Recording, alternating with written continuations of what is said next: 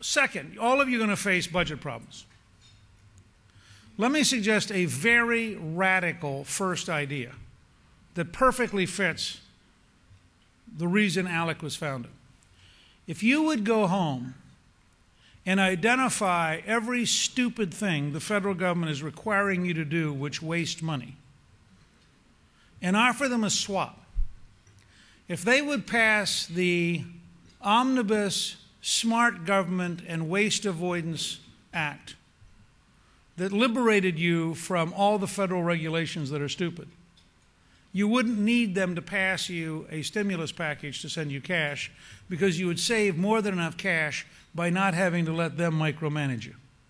Now, my hunch is if you went back home and looked around at every federal requirement that cost you money, for example, if you have an idea for a better way of running Medicaid and you looked at how long it takes you to get CMS to approve it, and you figured out the cost of waiting, but just take all the different things. I mean, take all the different federal regulations that make state government more expensive and simply propose back to Washington that if they would allow you to not suffer from what they are costing you, they wouldn't have to send you the amount of money they currently have to send you to pay for the stuff they're making you do.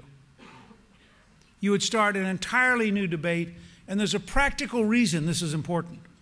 You cannot compete in the world market with the current price structure in the United States and with the current red tape.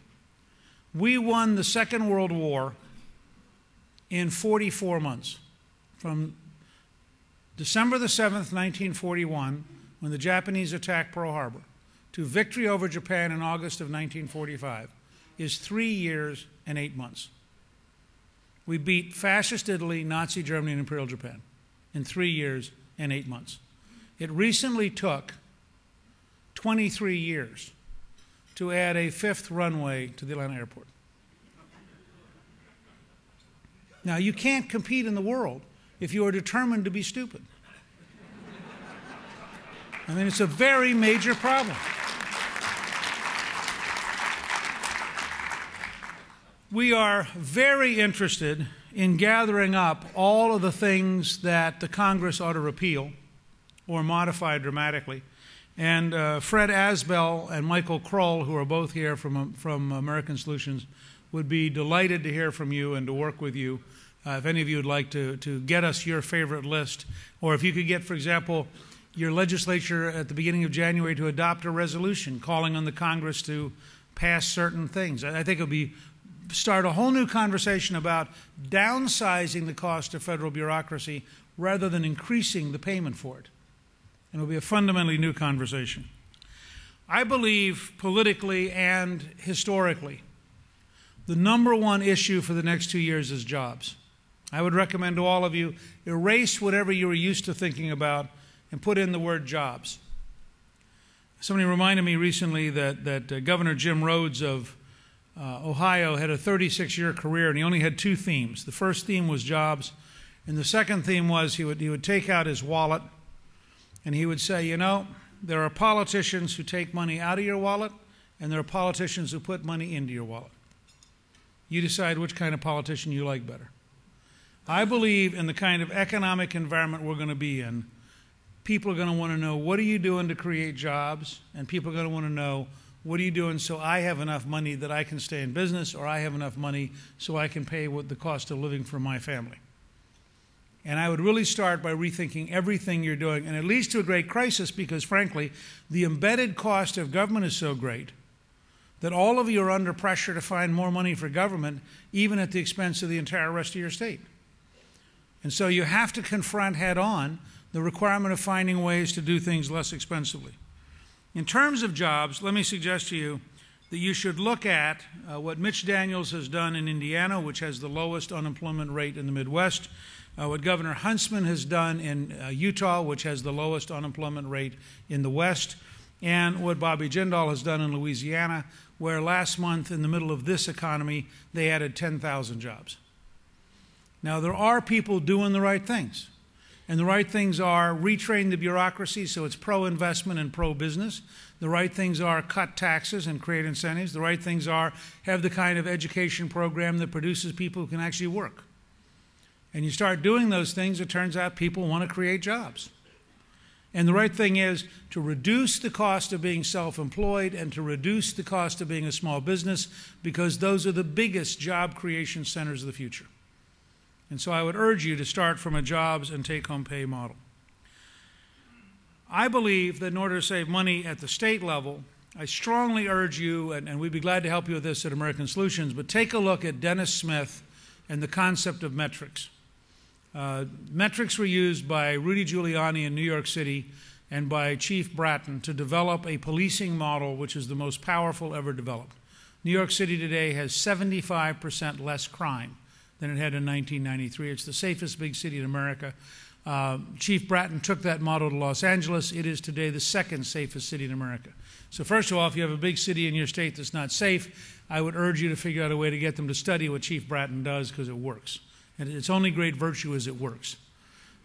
Second, the model of metrics, which we are working very hard to develop and implement at American Solutions, is one I strongly recommend because it allows you to figure out what you want to get done, and it allows you to start measuring whether or not the bureaucracy is being productive.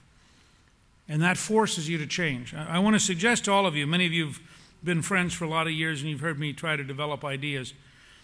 I think there are 4 words that are going to be the center of American politics for the next 20 years, and I think these 4 words are fundamentally different than what you're used to talking about. The first word is honesty. And I'll come back to it, but the first word is honesty. The number one reason we have the current financial crisis is we lied to ourselves over and over and over. We said you can give houses to people who can't pay for them. You can force banks to make loans they'll never recover. You can have really clever people on Wall Street with paper that has no value, and somehow it's all going to magically work. Well, it doesn't. We watched the auto companies and the UAW lie to themselves for 30 years. You go to BMW in South Carolina, you go to Mercedes or Hyundai or Kia in Alabama, you go to Toyota in Kentucky, you go to Nissan in Tennessee, you go to Honda in Ohio. The fact is, for 30 years, the big 3 didn't want to change. And we got to decide. I am for facing the facts, changing the system, and getting America back to being productive. So the first word is honesty.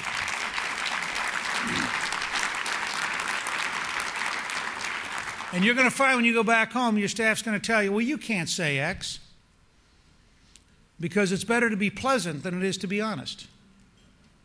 Well, that's the road to this country dying, and we had better be honest.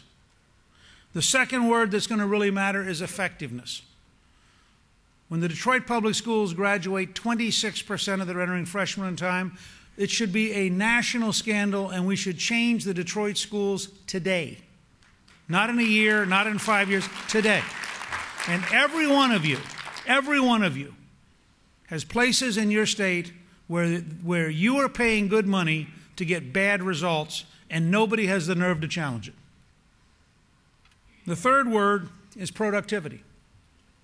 The key to the Toyota production system, which is frankly Deming's use of Western Electric. This is a 80-year-old American model adopted by the Japanese after World War II when we got too lazy to use it.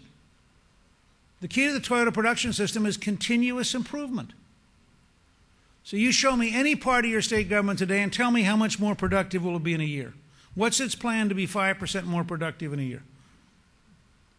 Take your state university. What's its plan to be more productive? I mean, these universities are grossly overexpensive because we have sloppily allowed them to add administrators and to add faculty who don't teach in order to have buildings that aren't occupied so the students don't have to worry about it, because after all, it's essentially a social relationship with occasional brief interactions with knowledge.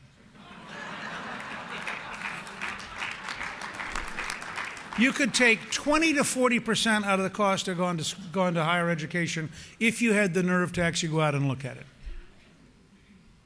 Which is different than how do I loan even more money so they can charge even more, so they can hire even more administrators.